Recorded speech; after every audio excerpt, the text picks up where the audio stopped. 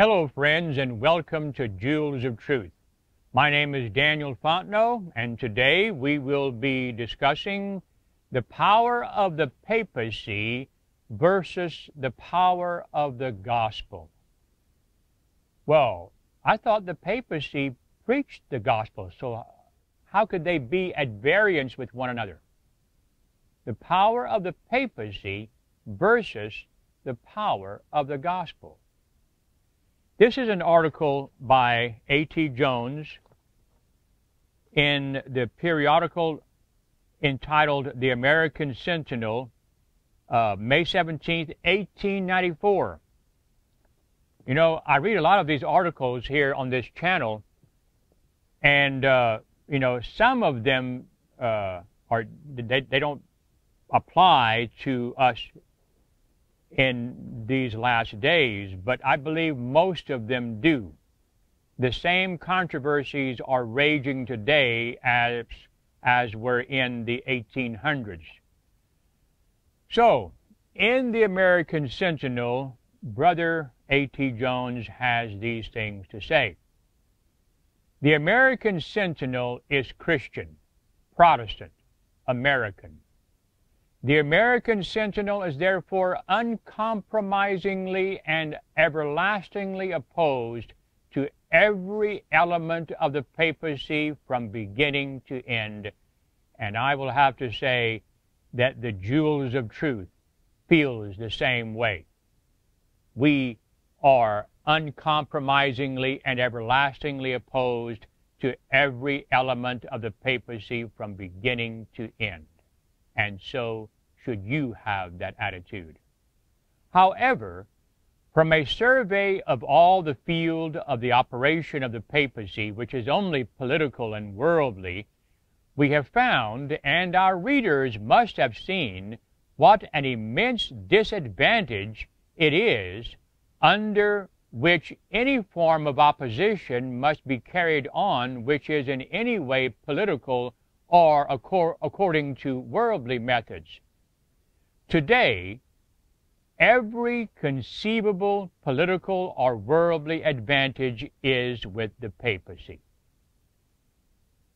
And, dear friends, if you don't believe that, you need to dig into the history of the papacy, not only in the Dark Ages, but also in the past more than 100 years. Okay? So entirely is this so that those very provisions of the United States Constitution, which were intended to be an everlasting barrier against any encroachment of religion upon the government and against any recognition of any religion by the government, these very provisions are now taken advantage of by the papacy to crowd herself upon the government and to take possession of it by her, for her own purposes.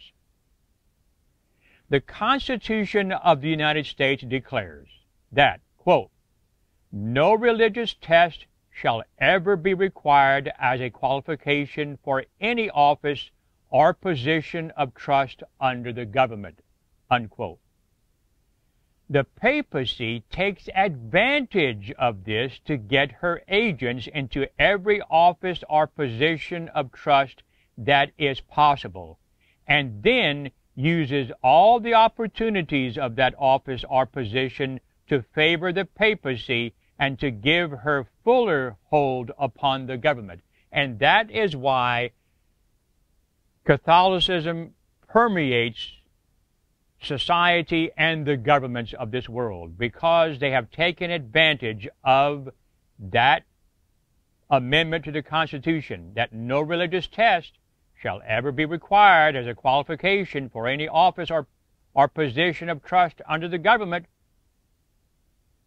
And so, you know, we have to allow Catholics, if they want to run for public office, we have to allow them to run for office.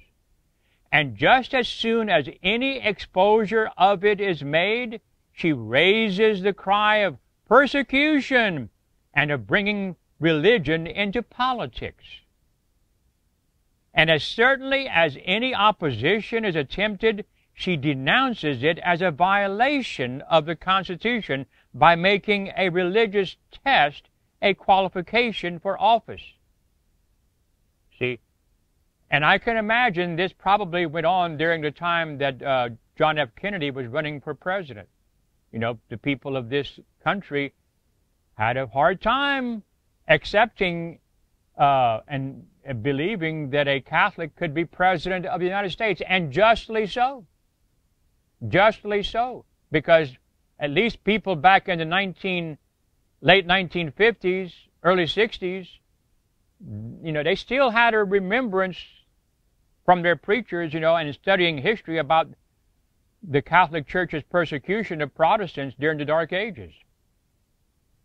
Again, the Constitution says that, quote, Congress shall make no law respecting an establishment of religion or prohibiting the free exercise thereof, unquote. The papacy takes advantage of this also to do whatever she pleases to crowd herself upon the government in every possible way, knowing that she can never be interfered with because Congress shall make no law respecting an establishment of religion. And when any attempt is made on the part of anybody to interfere with her schemes, she cries out, or she raises the cry of violation of the Constitution and attacking religious liberty. You even have people today that are defending the papacy and defending their religious liberty.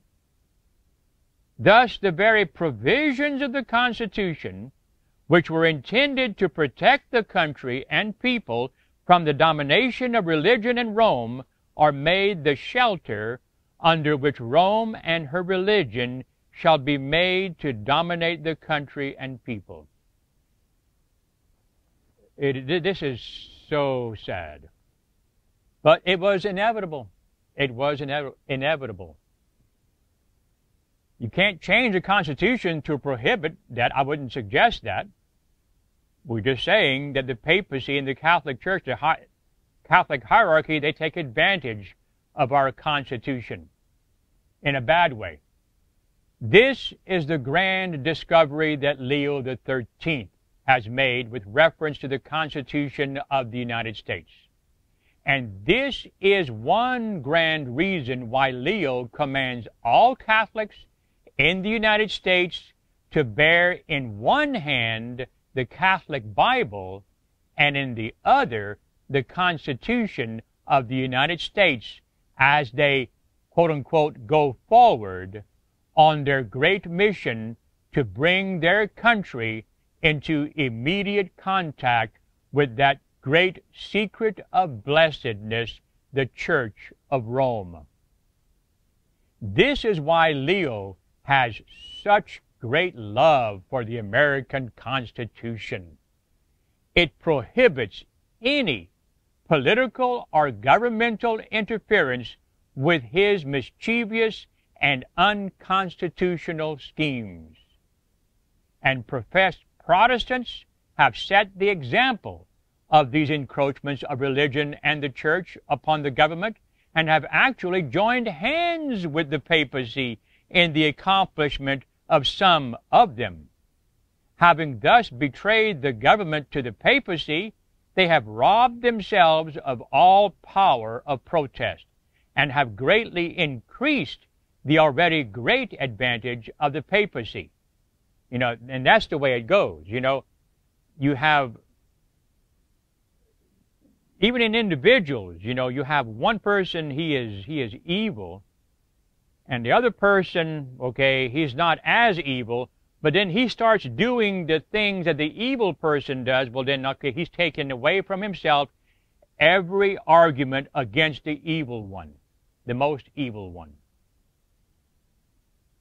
The secret of this great advantage that the papacy holds is that the secret of this great advantage that the papacy holds is that peculiar policy by which she can so fully and constantly cause craft to prosper in her hand. And Brother Jones here is quoting from Daniel chapter 8. She is such a perfect mistress of every kind of deceitful invention that there is no kind of human working that can successfully contend with her. To attempt to oppose her by any kind of crafty method is not only to be so far just like her, but at the last to find yourself so far outdone in craftiness as to be made ashamed that you ever tried it. To attempt opposition to her now by any political or governmental method, even though it be right, is to find yourself at such an immense disadvantage as to make all such effort practically useless. And what is the use of putting forth strenuous efforts when every evidence demonstrates that they are only in vain? It is only exhausting yourself for nothing. So, we are brought again to the question, what shall be done? Shall we sit still and do nothing? No, no. We are to be more active and to do more than ever before. How then shall it be done? There is one way to do it, and only one. That is with the Word of God, the everlasting gospel. This method gives to him who employs it every advantage of position and of power over the papacy and all her workings. It gives every advantage in position because the papacy knows nothing of the gospel, and in contending with him who uses that method only, she is all at sea. It gives every advantage in power because the gospel itself is the power of God, and in contending with him who depends upon the power of God and is allied to it only, the papacy is impotent. This is the true Christian way.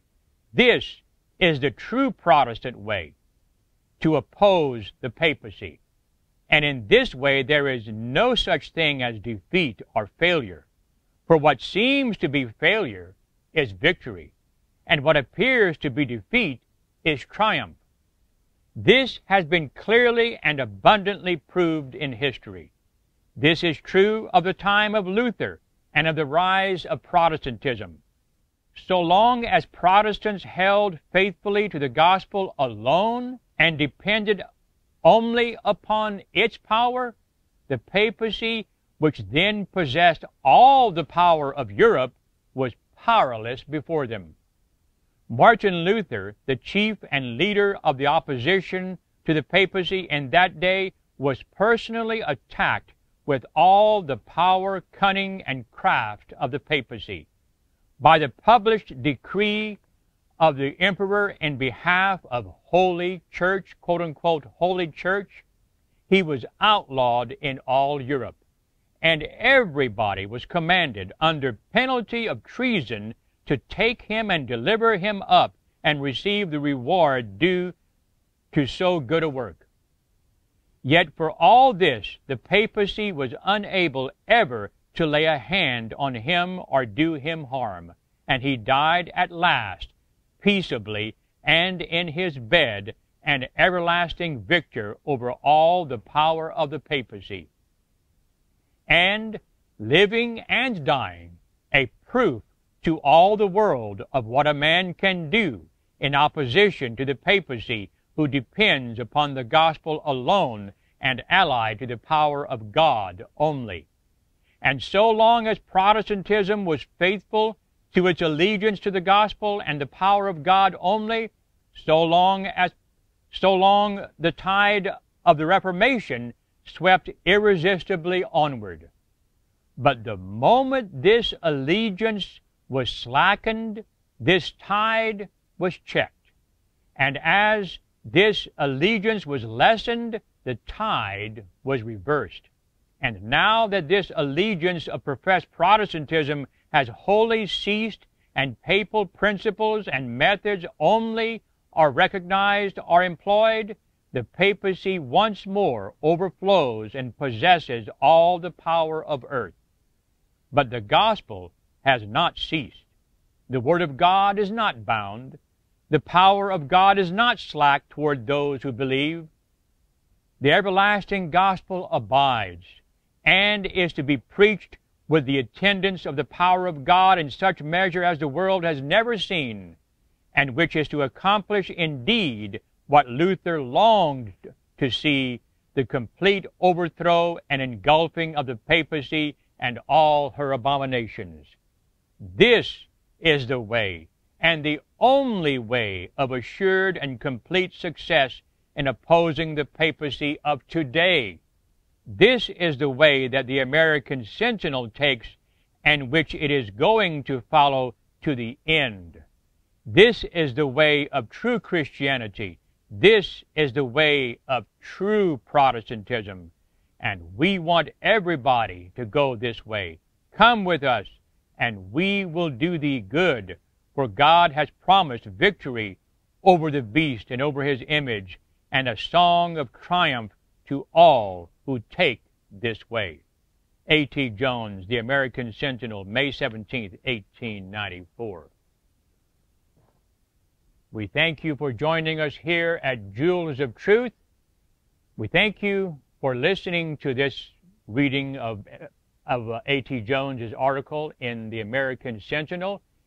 If you appreciate this type of content, we would highly recommend that you tap that like button so that it can be sent far and wide to those who are hungering for truth in these last days of Earth's history. And if you have any questions, we welcome you to place them on the bottom of this video, or if you have any comments. And if you haven't subscribed, we would highly encourage you to do that also. Thank you for joining us here at Jewels of Truth. May you have a good day in the Lord.